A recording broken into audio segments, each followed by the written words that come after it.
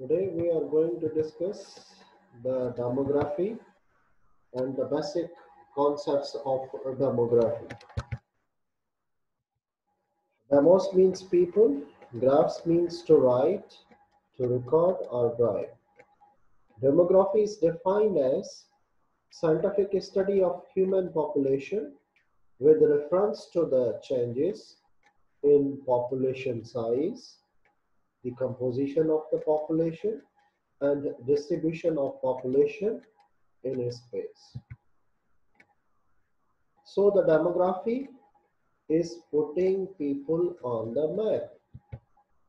Demography deals with 5 demographic processes. So these are the 5 demographic processes to which demography deals. That is the fertility, means births, mortality, it indicates the deaths, marriage, migration, which is of 2 types in migration and out migration, and social mobility.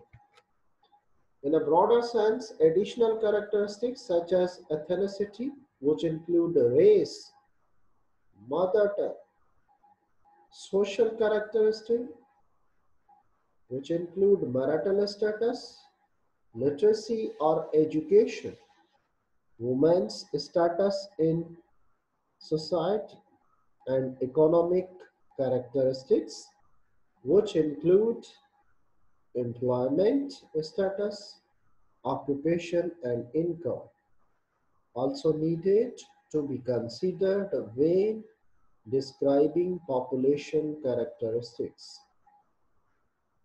The sources of demographic statistics are census, national sample surveys, registration of vital events like registration of births and registration of deaths, and there are many demographic studies from which demographic data is being taken, like census.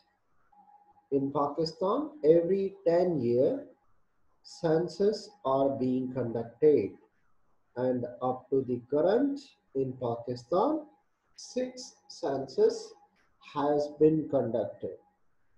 The first census in Pakistan was conducted in 1951. The second census that was conducted in 1961, and third census that was conducted in 1972, and fourth census which was conducted in 1981. Fifth census was conducted in 1998, and the sixth census which is conducted in 2017. So in Pakistan, the 6 censuses has been conducted, and from which demographic data is being taken out. So we described in the population, in the definition of demography, the 3 things. One, that was the size of the population. Second, that was the composition of the population. And third, that is the distribution of the population. So first, what is the size of the population? The size of the population refers to total number of individuals living in a specified time in a specified area. The demographic prediction of the trends of the population growth or the basis of health services to be provided. So, size of the population which predicts the trends of the population growth, which are the basis that how much health facilities are needed and how much health services should be provided according to the size of population or the prediction of the trends of the population growth of any nation. And this is estimated by censuses. And it also describes the population density of that country. And it also estimates the vital indexes, and it gives the concepts of mega cities, the cities which have population more than 10 million, like New York and Karachi city.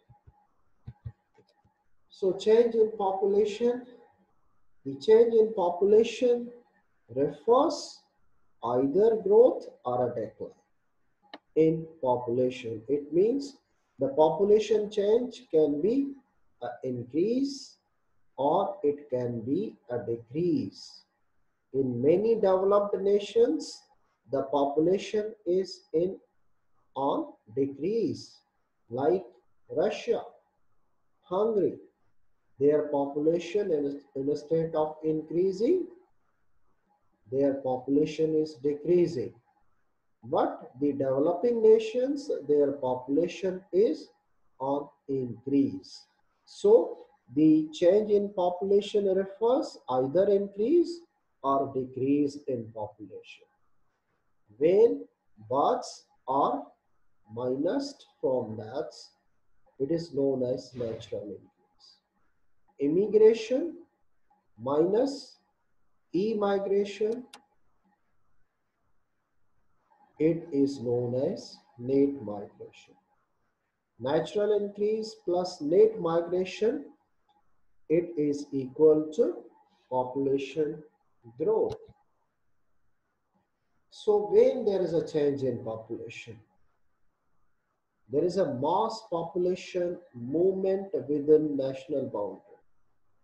When there is the population which is on rise, on increase, what happens? There is a mass population movement within national boundary is a common phenomenon, causing redistribution of the population, that is urbanization. When there is a population explosion or population on increase, what happens? The rural population is going to settle down in urban areas known as urbanization or urban drift. So this abrupt change, urban drift, is causing severe stress on social infrastructure. That is the housing, schools, and provision of health services. It means when there is a huge urban drift or urbanization, it creates a severe stress on the social infrastructure. So more houses are needed, more schools for education are needed, and more health facilities are needed to provide health services to the population. Worldwide, the number of migrants has increased from 75 million in 1965 to 130 million. The world has become increasingly urban. Currently, 55% population of the world is urban. The second, uh, the aspect of definition of demography, that is the composition of population. And it refers to the structure of population with reference to the age, sex, and other characteristics. So in composition, what comes? Age and sex. And the composition reflects birth rate, death rates, life expectancy, reproductive behavior of that nation, and even exposure to the diseases and what will be the economic dependence.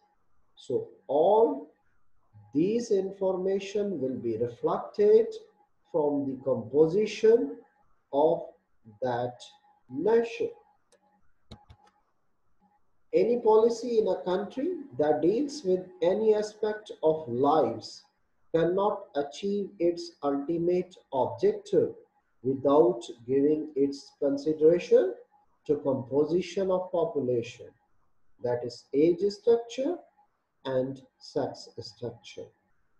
If we are intended to make a policy or a program in our country, and that is dealing with the population lives, in that we cannot achieve the ultimate objectives of our program or policy without giving its due consideration to the composition of population. So to start any policy or program, we have to consider the age structure of that nation and the sex structure of that country. And the third aspect of demography, that is the distribution of population. It refers to the arrangement of population in a space at a given time. And it is also, for example, rural and urban population. So it is also known as population density, and it describes the urbanization pattern of any country, and it also addresses the problems of slums, the residential areas of the poor, the colonies in which the poor people are living, and it will help in the planning to address the urbanization and the problems of slums. So, why we study the demography or population matters? The births, aging, and deaths are experienced by every individual, while marriages, childbirth, and migration are selective human phenomena. There is a broad level on which these events affect us enormously and unnoticeably, which needs to study the human population collectively. So, to address the uh, things which are births, aging and deaths, and even the marriages, childbirth, migrations, all are under the demographic studies. And demography also overlaps with other disciplines like economics of the country, sociology, reproductive physiology of that nation, political science, geography, and statistics. What is the scope of demographic research? It estimates the growth rate and predicts the projected population. It helps in public health planning. How much safe and clean water is needed? How much waste disposal services are needed? And even how much the houses are needed by that nation, and the surveillance activities by various disease control programs, and for the development of plans like city service programs, fire protection, even agriculture plants, industrial plants, and it also helps in making migration policies, refugees issues, and it also addresses the emerging issues of the ages. Even business programs by various agencies are being analyzed by demographic research. And the demography helps to calculate, to estimate the growth rate and population estimation. There are two things in the growth rate. One, that is the crude birth rate, and other, that is the crude death rate. The crude birth rate is defined as the number of live births in a population of a given geographical area during a given year per 1,000 mid-year total population.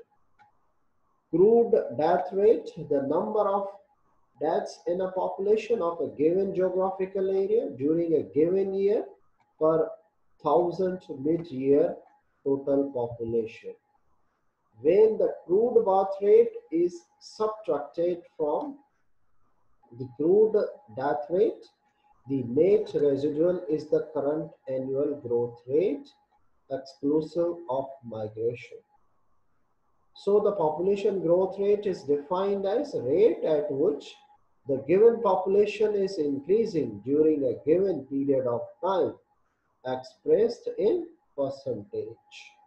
So the population growth rate is expressed in percentage, and Pakistan's growth rate is 1.6% per year.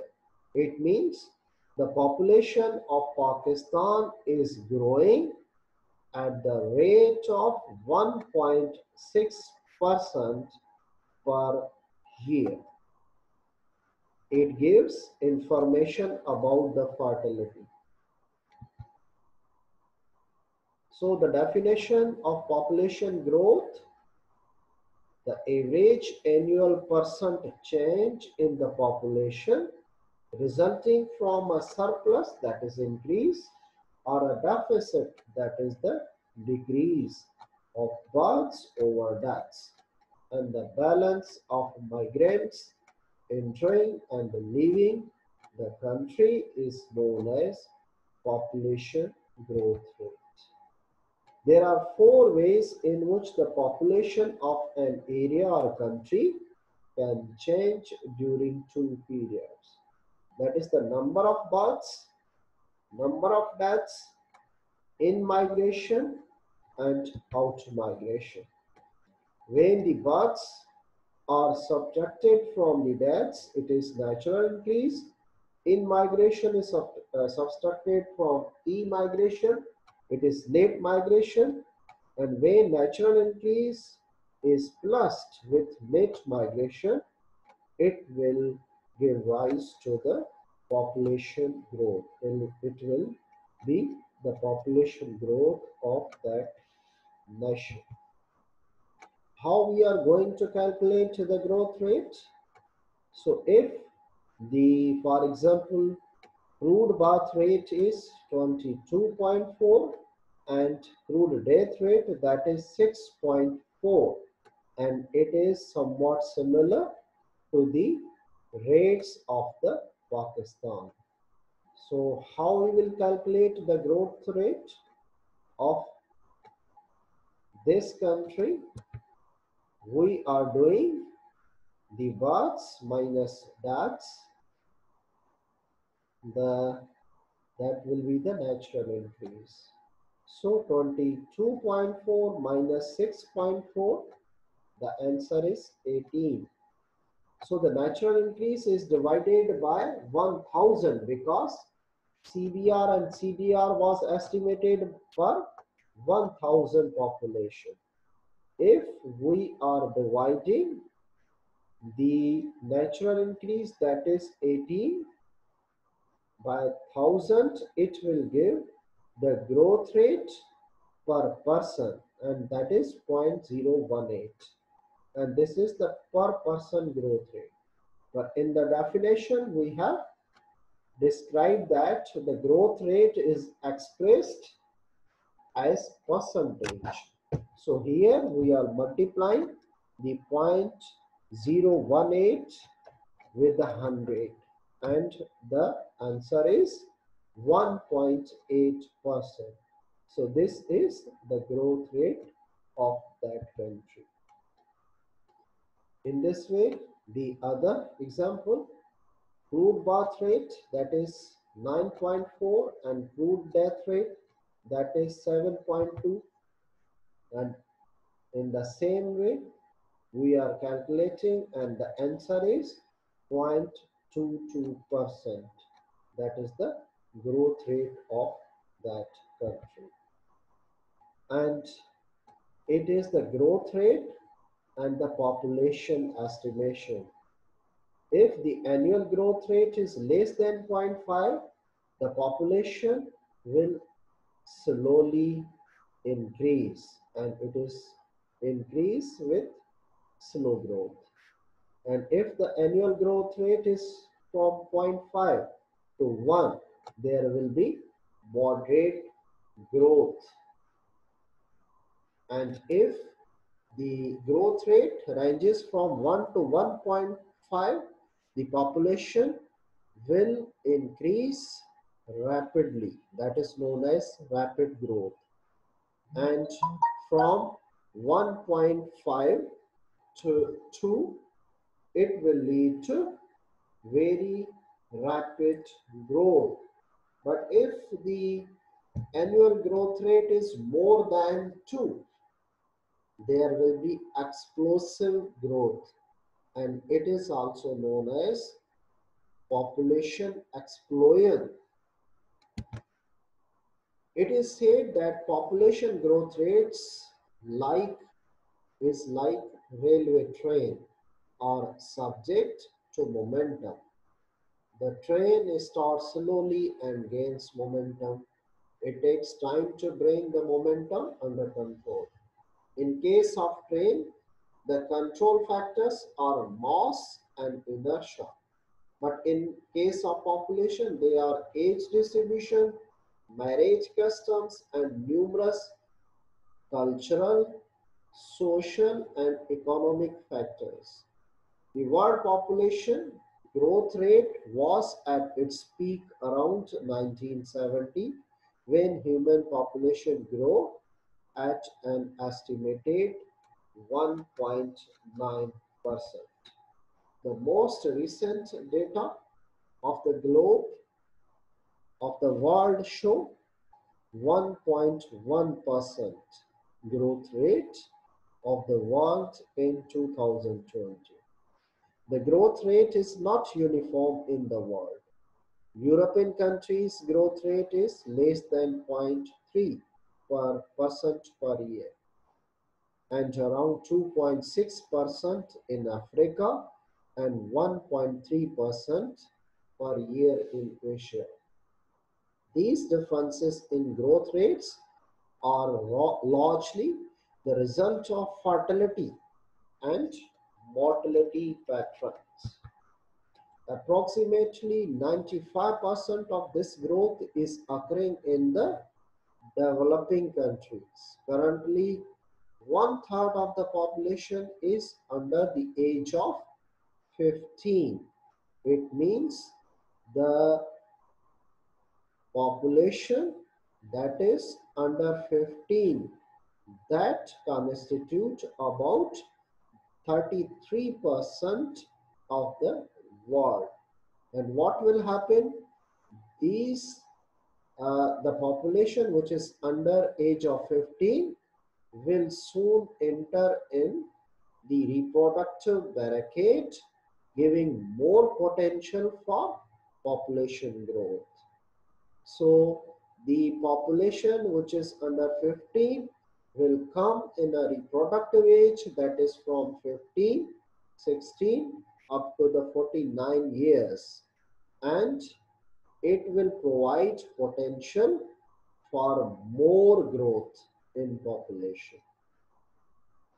United Nations Fund for Population Activity, that is known as UNFPA, estimates that world population will reach 8 billions in 2025 and at 10 billions by 2050.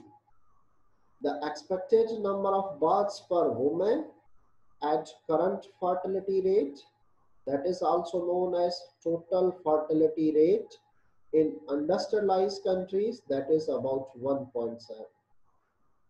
Developing countries 2.9%. Least developed countries it accounts 4.1, but the global total fertility rate is 2.11. The uncontrolled population growth is greatest obstacle to the economic and social advancement in the underdeveloped world. So if the population growth is uncontrolled, what will happen?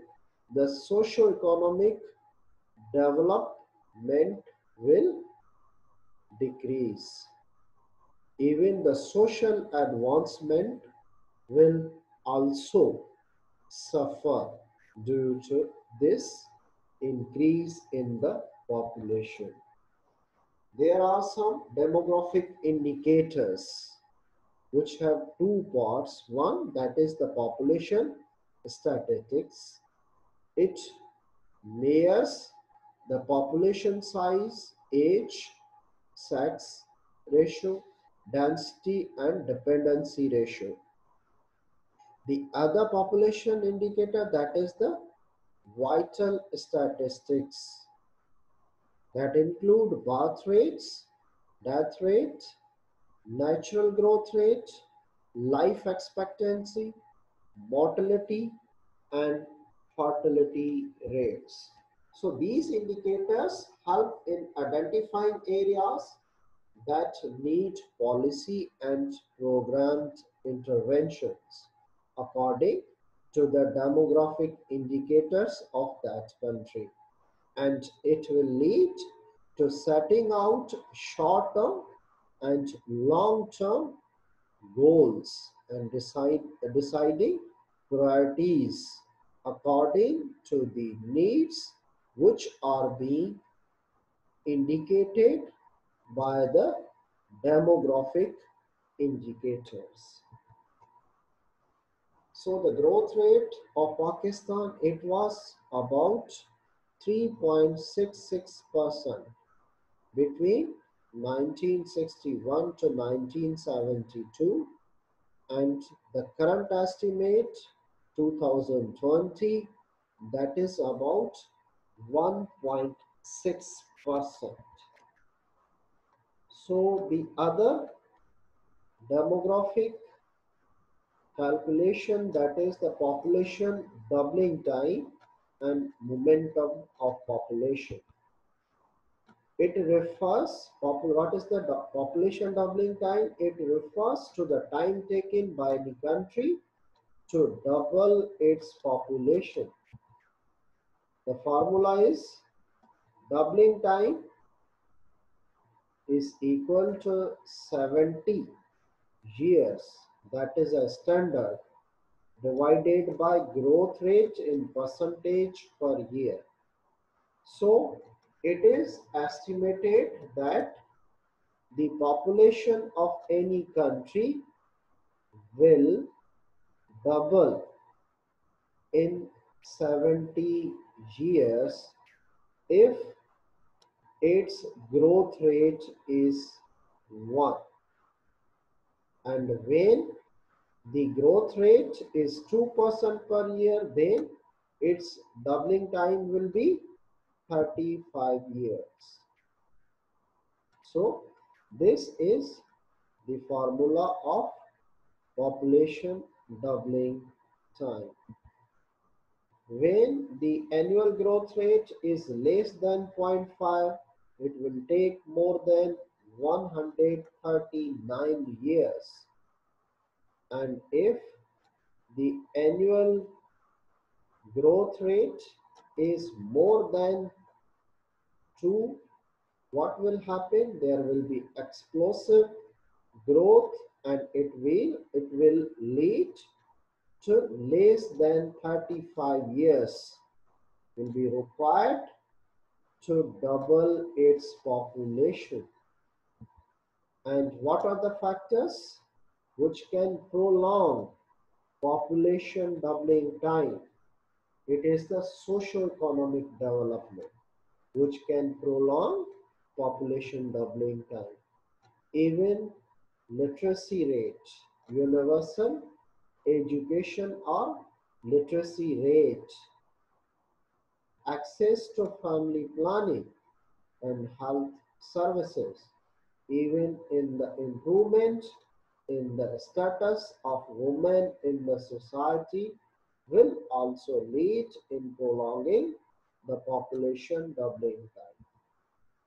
And what are the world population trends? At the beginning of the Christian era, nearly 2000 years ago, world population was estimated to be around 250 million. The subsequent estimate of the world population increase, it required the human history up to the year 1800 for the world population to reach 1 billion. The second billion reached in 130 years in 1930, and the third billion reached only in 30 years in 1960, fourth billion in 14 years reached in 1974, fifth billion in 1987, 6 billion in 12 years in 1999, and 7th billion in 14 years in 2011. So the current population of the world estimate of 2020, that is about 7.5 billion. That is the current population of the world, and it is expected that the 8th billion will reach in 2025, and the global population will reach at 10 billion in 2050. The world population, the Christian comprise 31% of the global population.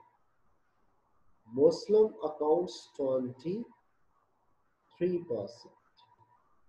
Hindus are 15%. Buddhists are 7%. Sikhs accounts 0.36%. Jewish, it accounts 0.21%. Even there are other religions, non-religious factors. So the Pakistan, it is the 6th most populous country of the world.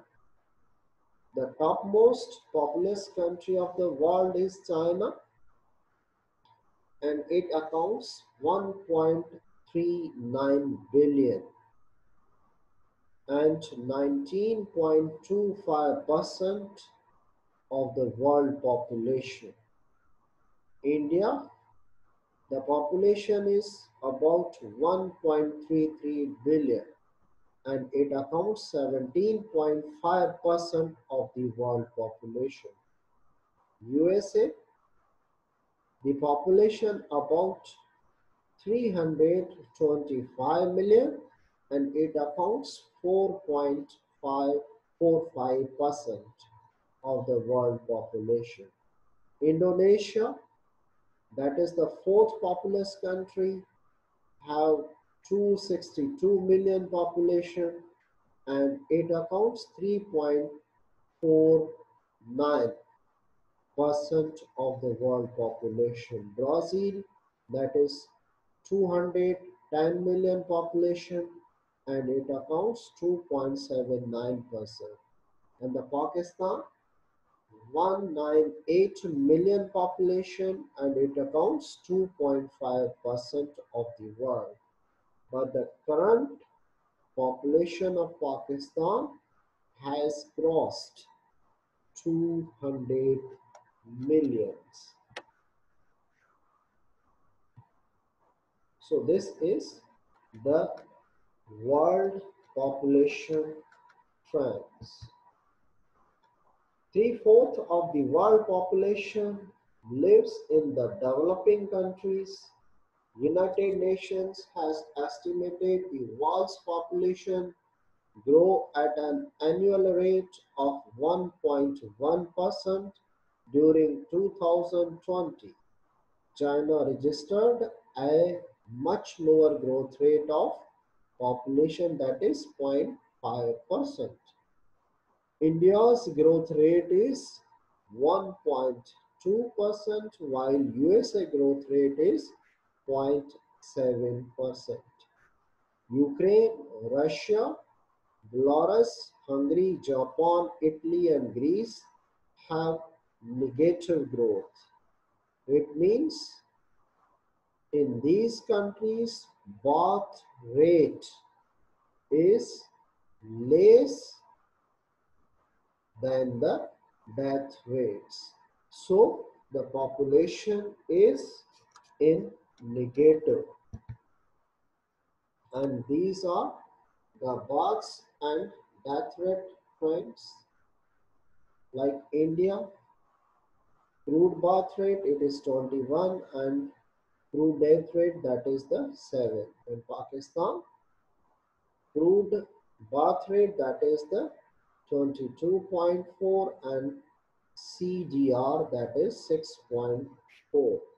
You can see that in industrialized countries or developed nations, they have dropped their crude birth rate as well as their crude death rate. So in all countries, key factors in reducing their fertility includes changes in government attitude towards population growth. The government has made different programs to address the overgrowth of population.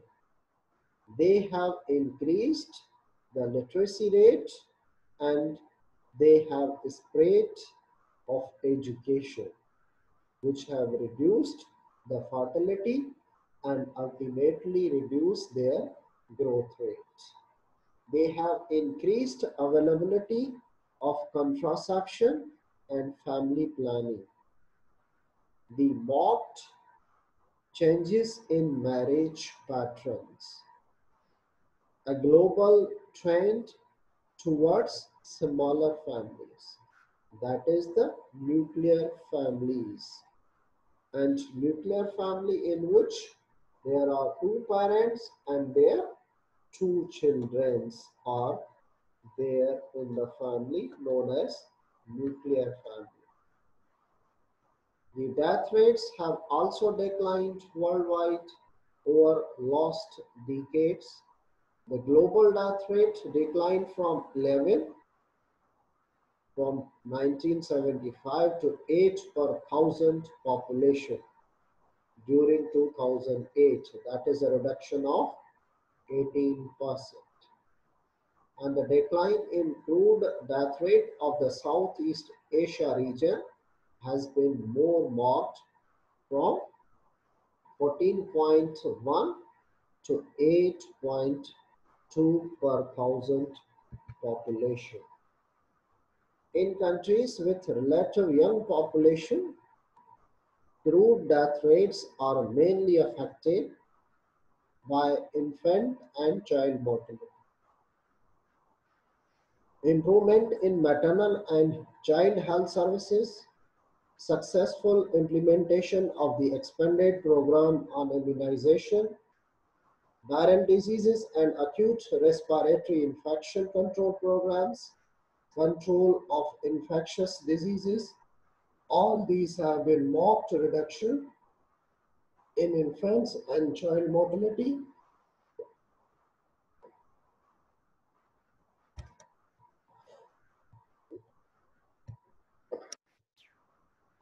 All these have been marked reduction in infants and child mortality rates, which are reflected in the declining crude death rates. Thank you.